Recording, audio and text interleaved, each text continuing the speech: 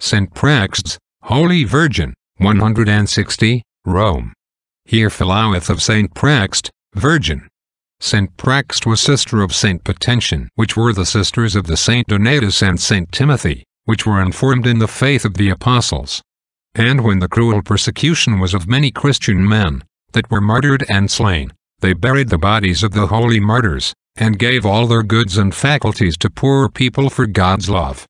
And at last they slept in our Lord, and died about the year of our Lord, 160, under Mark Antony the Provost. Amen.